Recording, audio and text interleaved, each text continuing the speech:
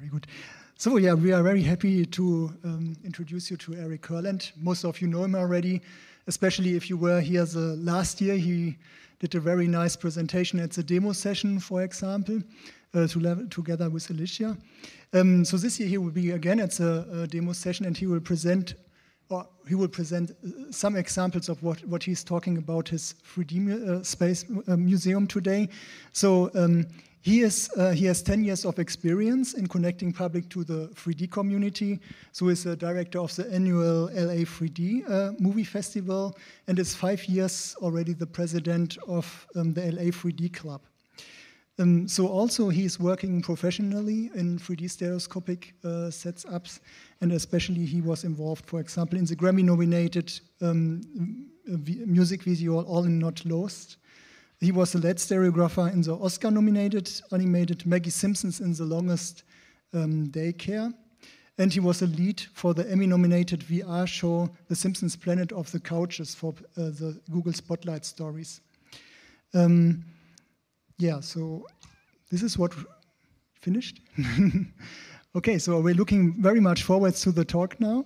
And please, Eric, go ahead.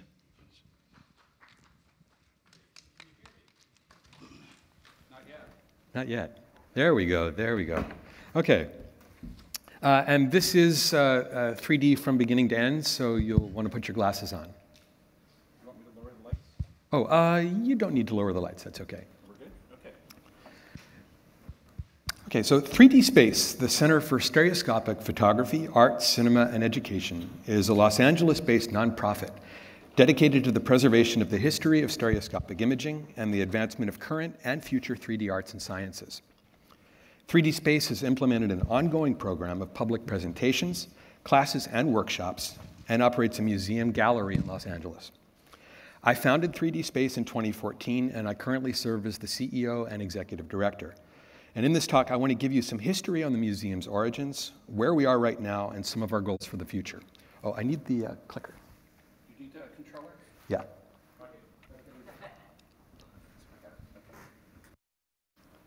Thank you. So I do a lot of public outreach and stereoscopic presentations. And I always start by asking my audiences, how many of you have looked at 3D images at home? Okay, so this crowd is sort of the exception to the rule. But usually I only see one or two hands. Let's do that again. Get that server. Sure, sure. Okay, how many of you have looked at 3D at home? Okay, so I usually only see one or two hands, and at that point, I pull out a ViewMaster. And I ask, how many of you ever had one of these? And then I just see everyone's hand go up. And I see smiles on everyone's faces, and I know that everybody loves ViewMasters, right? So I say, you're all thinking too narrowly about 3D. You loved 3D when you had your ViewMaster. And I explained to them that the ViewMaster was actually first introduced at the 1939 World's Fair in New York. And while the shape of the viewer has evolved through the years, the form factor of the reels themselves has stayed exactly the same. So we currently have 80 years of stereoscopic reels. And you can go down to the store and buy a current ViewMaster and look at any of those 80 years worth of 3D images. Now, I also explained that this is the 20th century version of a stereoscope, and that there's 100 years. I'm going to turn it down a bit. I think that might be better. Yeah, let's turn it down. Okay. There's 100 years of 3D before this, dating back to Wheatstone's first stereoscope in 1838. And the past truly informs the future, as our 21st century virtual reality headsets are direct descendants of Victorian optical technology. I tell them how popular stereographs were during the latter half of the 19th century, that the stereoscope was the home entertainment system of the period, and that stereo views were produced on just about every subject imaginable. And just like modern VR, it was allowing people to travel to far-off places and experience events in immersive 3 dimensions. Then I show them a three-dimensional picture of Abraham Lincoln taken in 1865, and their minds are blown. They're hooked, and at that point, they want to learn more. But what I find when I talk to people who are outside of the 3D community is that most people tend to take their own stereo vision for granted. They have little idea of how 3D images work or are made, and they tend to think of 3D as just this movie gimmick with a brief history that goes back as far as Avatar or maybe Jaws 3D. So clearly, there is a gap in the public education about stereoscopy. Now, the ViewMaster was, in fact, my own introduction to 3D and how we see in stereo. This one actually is my childhood ViewMaster that I got when I was about 5 or 6 years old. Now, I'm very nearsighted, and I've worn corrective glasses since preschool. My right eye is dominant, so when I first got my ViewMaster, I would always close my left eye when I looked in, and I'd only look in with my stronger right eye. And then one time when I was about 7, I was looking at a reel, and I remember exactly which one. It was actually this image of Popeye and olive oil with little hearts floating over their heads. And for some reason, I opened my left eye, and it literally popped into 3D. There's even some intentional retinal rivalry in the red and white hearts that makes them kind of shimmer. Ray Zone would have loved that. And I had this epiphany. I thought, do all ViewMasters do this? And I ran around the house to find every reel I could get my hands on and see the revelatory 3D images. And this started a lifelong passion for 3D for me, all forms of stereoscopic images, from anaglyphic illustrations, lenticular postcards, polarized movies, laser illuminated holograms, anything 3D. But there weren't many resources to learn about 3D, and it wasn't until nearly 25 years later that I actually started making my own stereo images and began working professionally as a 3D consultant and stereographer. Now, I mentioned the 3D community.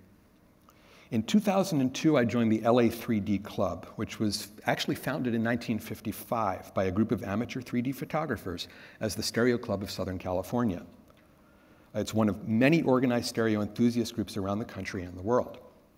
And there I met other people who were also passionate about 3D and very happy to share their knowledge. I became involved in curating 3D content through the club, preserving 3D history, and doing public outreach and education. And this is also where I first met Ray Zone. Now, many of you knew Ray. He often attended this conference. Ray made a living converting flat art into 3D for comic books, but he was also a filmmaker, a lecturer, and a 3D historian, having written a number of books on that subject. Ray kind of took me under his wing, and he mentored me in everything three-dimensional. And we first had the idea of opening a 3D museum together back in 2012, when Ray and I were able to rescue 3 truckloads of artifacts from the estate of the late 3D expert Dan Symmes. We were able to do this thanks to an angel benefactor who actually backed the purchase of the items on the condition that we end up doing something positive with it. So Ray and I discussed the possibility of someday finding a place to publicly display these materials. And sadly, Ray passed away before we were able to move forward with any plans together. But the idea continued to grow, and in 2013, at the World 3D Expo III in Hollywood, a piece from that collection was put on display. It was the natural vision camera rig used to film House of Wax in 1953, and it is a beast. It's massive, weighs about 400 pounds. So I became the sole caretaker of this large collection, and I decided that starting a nonprofit would be the best route to move forward. So I assembled a board of directors, and I sought out advisors from different disciplines: academia, museums and art galleries, successful nonprofit arts groups, the entertainment industry, and the international 3D community. And I gave myself kind of a crash course in how to start a nonprofit. I ran a crowdfunding campaign on Indiegogo, both to raise startup capital and to gauge the interest in there actually being a dedicated 3D museum. And fortunately, several hundred supporters collectively contributed about $14,000 in startup funding. So 3D Space was incorporated in the state of California in November of 2014, and we applied for tax-exempt status. Now, at that time, we were able to benefit from a brand new program that had been implemented by the government to simplify nonprofit registration for small organizations. The regular process often takes up to 2 years just to get approved. But thanks to this new program, we actually were granted 501c3 nonprofit status in March of 2015, barely 5 months after applying. Our collection began to grow, and we ended up the Portland, Oregon-based 3D Center for Art and Photography, which had operated for 8 years in Portland, unfortunately had to close its doors in 2012. But they officially transferred their entire collection down to 3D Space in Los Angeles. And we also started receiving donations from private collectors and estates, and we acquired a good portion of Ray Zone's personal 3D collection from his family. And now, for the first 3 years after its formation, we maintained a workshop and storage facility for the collections, but we had no public space. 3D Space operated a museum without a permanent home, presenting movie screenings, educational workshops, and outreach events in collaboration with other museums, organizations, and nonprofits at their locations. And our programs through those 3 years have included a long-term partnership with the Downtown Independent Theater in Los Angeles, where we present monthly 3D movie screenings, including talks with filmmakers, and a quarterly open screen where anyone's invited to bring their own stereoscopic content. 3D Space also produces the annual LA 3D Movie Festival, which is held at the theater every December. And for several years, we provided content from the festival to the 3D theater here at the conference. We've done numerous 3D movie screenings, setting up and operating temporary 3D theaters at locations all over California. And these are just a few of our screening partners. We've also been working with the estate of silent film star and prolific stereo photographer Harold Lloyd. We've been assisting them in digitizing and the presentation of images from Harold Lloyd's photography archive of over 250,000 3D slides. And we've collaborated with the Academy of Motion Picture Arts and Sciences, the Los Angeles County Museum of Art, the Hollywood Heritage Museum, and Walt Disney Animation to publicly show Harold's work. We've also done traveling museum exhibits and educational presentations for a number of venues, and we've consulted with the Los Angeles County Museum of Art for their current large-scale stereoscopic exhibit, 3D Double Vision, which is running through March. If you find yourself in Los Angeles, you should definitely check it out. We've collaborated with the London Stereoscopic Company, which is owned by one of our advisors, astrophysicist, stereo collector, and historian, and Queen guitarist, Dr. Brian May. 3D Space has provided technical support and projection for Dr. May's public presentations of his various 3D historical books. And something I'm very proud of is our 2016 effort to restore a lost 1960 3D film, feature film called September Storm. Through a Kickstarter campaign, we were able to raise $34,000 to fund the digitization and restoration of this historic film, which was the first motion picture to be released, first 3D motion picture to be released in CinemaScope, and the first to have color stereoscopic underwater cinematography. Thanks to our backers, the 3D Film Archive was able to complete the preservation work, and the movie is available now on 3D Blu-ray from Kino Classics. Now, at the beginning of 2018, we were actually offered the opportunity to lease a brand new basement space that had just been excavated in the same building where we already store our collection. The new area was small, but it had potential to work as an exhibit gallery. So finally, in the summer of 2018, we opened the doors on our starter museum, 3D Space version 1.0, in the Echo Park neighborhood of Los Angeles. We've affectionately nicknamed it the 3D Bunker, and our new center is a public space for stereoscopic art, science, and history. We're utilizing the gallery to rotate between exhibiting pieces from our museum collection, displaying contemporary works by 3D image makers, and holding classes and presentations. Our first exhibit opened July 1st, 2018, 3D Spaces, an eclectic collection of stereoscopic artifacts. It was a curated selection of coin-operated stereo viewers, antique handheld stereoscopes, vintage 3D glasses, 3D comic book and movie memorabilia, and a display of 20th century stereo cameras. The second exhibit opened October 16th, 2018. It was called 3D Monsters, and it was a display of horror-related 3D movie memorabilia, 3D comic books, Victorian diableries, stereoscopic slides, lenticular prints, and more Halloween-themed material. Last fall, we also held our first class for students. It was an Intro to Stereo Photography class. Our third exhibit No glass is required is a show of lenticulars, holograms, and autostereoscopic displays. It's opening soon. In fact, as soon as I get back to Los Angeles, I have to get things ready to open the doors on that. And some of our planned exhibits through 2019 and 2020 include look at Viewmasters, various photography shows, comic books, and a number of other 3D subjects that should carry us through quite a ways. Now, our long-term goals for the museum include seeking corporate and government grants to enable us to actually digitize the vast archive of stereo cards, slides, and photographs that we have, and make them available in a virtual online version of the museum. We also want to create 3D education curriculums for schools, camps, and STEM and STEAM programs. And ultimately, we want to raise the funds to not only make 3D space fully sustainable, but to also allow us to expand our footprint. We ultimately want to have our own building that will include the museum, as well as a proper 3D theater, a classroom, and research archive. We want 3D space to be a hub for 3D, where the public, stereo enthusiasts, and 3D professionals can all learn and interact with one another. So in closing, I should note that being a 501c3 nonprofit, we rely entirely on the generosity of our donors to keep the center going. We're using the Patreon online platform to build a membership of sustaining patrons, and we've cultivated an internet presence on social media.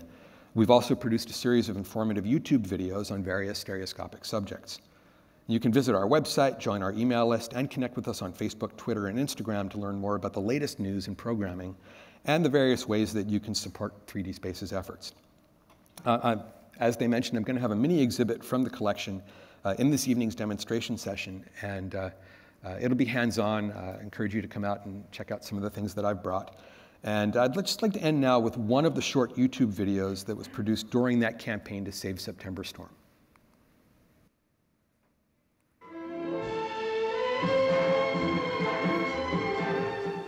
Hi, I'm Eric Kurland from 3D Space, and this is the Natural Vision 3D camera rig from the 1950s that was used to film the above-water scenes in September Storm. It was developed by Hollywood screenwriter Milton Gunsberg and his ophthalmologist brother Julian, and built by camera engineer Fred Baker and camera technician Lothrop Worth. This system utilized a pair of Mitchell NC 35mm cameras, one to shoot the left eye view and one to shoot the right eye view.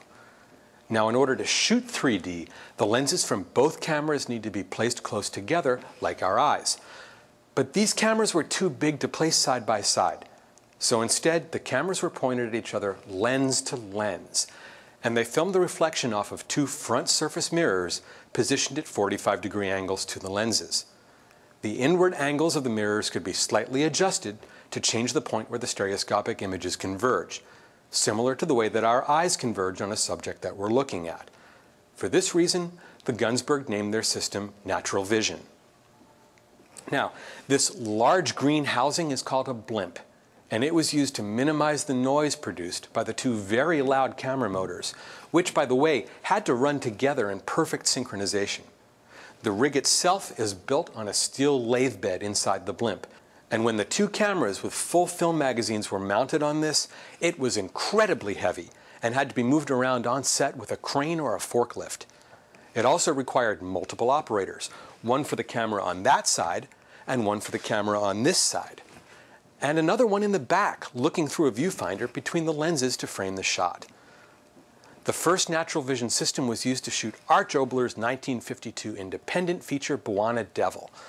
That rig was actually damaged toward the end of production, and 5 additional rigs were constructed in February of 1953 when Warner Brothers hired the Natural Vision Company to film their first 3D picture, House of Wax, starring Vincent Price.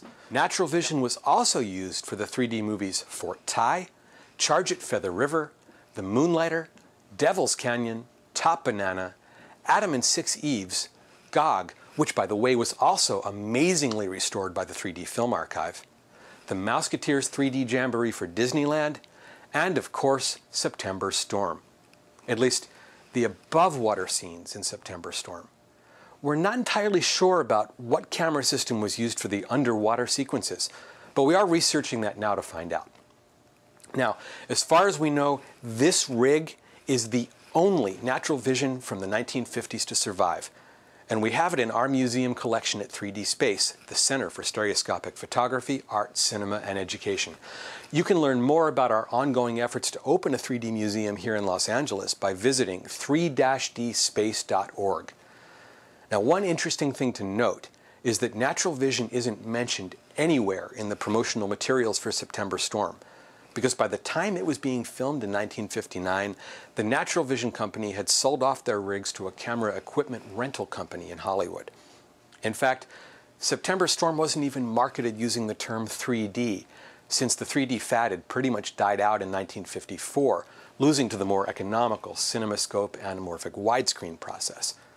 3D was frowned upon in 1960, so the film's marketing instead tried to make it sound like a new technology by touting the miracle of stereo vision, for the first time the new dimension that combines all dimensions. And instead of 3D glasses, all of the advertising declared that you will see it with special viewers designed by master craftsmen. Hope that gives you a little bit of background as to how 3D Space started and where we hope to go with it. Thank you very much for your time.